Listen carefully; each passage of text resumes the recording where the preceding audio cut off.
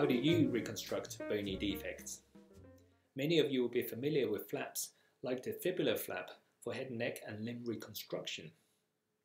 But what about for small bone non-union in the hand, or congenital hand differences, growing bone reconstruction or sarcoma? Our guest speaker next week promises to share his innovative techniques using vascularized bone grafts that we may not have seen, heard of or even thought about. His name is Henk Giele, Consultant and Associate Professor at the Oxford University Hospitals in the UK and innovator extraordinaire.